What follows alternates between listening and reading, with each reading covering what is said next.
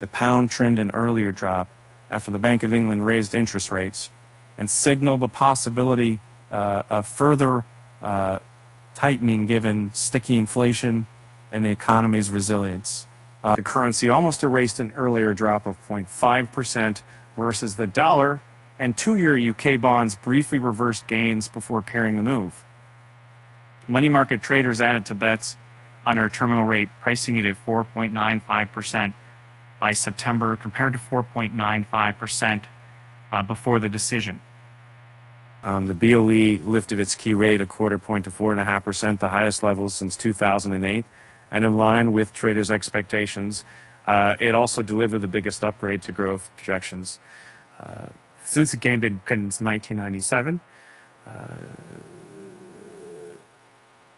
Erase the failure with unspective the conject of the conject. 7 members of the Monetary Policy Committee voted to lift the rate, with Silvana Tenrero and Swati Dhingra pushing for a pause for a third meeting, even taking into account the fact that we had 2 dissenting votes at the MCP to keep rates unchanged.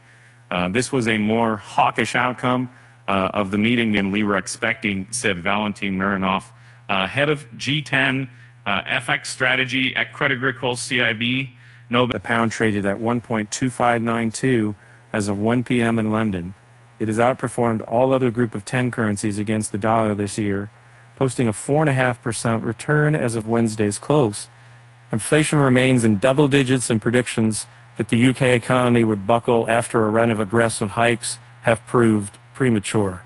In the longer term, however, the pound may prove vulnerable given the economic damage inflicted by further tightening, according to Ed Hutchings, head of rates at Aviv Investors. The more the BOE hikes, the larger and quicker cuts may be when they come, he said. This would see sterling weakness and gilt yields